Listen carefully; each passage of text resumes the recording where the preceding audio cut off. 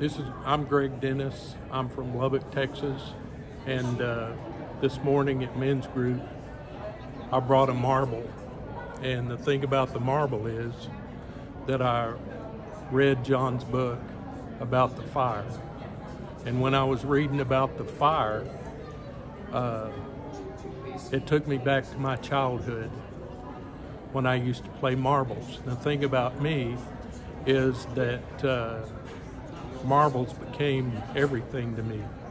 And what it means to me, and what the Lord said is, the next time you see John, tell him about the marbles and tell him that the fire is going to just happen just like marbles in a boy's pocket. You know, and marbles in a boy's pocket, moms would find marbles all the time when they did the wash. They would find marbles in the boy's pocket.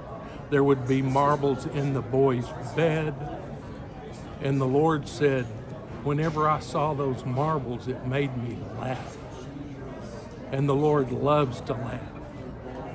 And he said, just as the marbles are in a boy's pocket, my fire will be poured out on my people. Oh, come on.